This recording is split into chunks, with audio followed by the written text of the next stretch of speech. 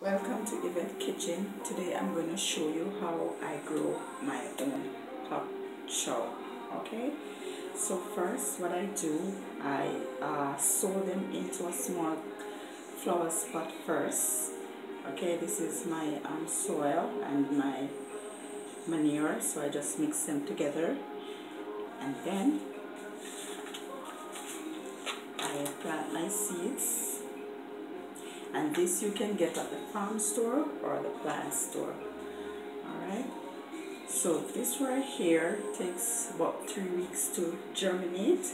So you watch it grow, and when you think it's a reasonable size, you can always transplant it into a bigger pot so it can get to grow.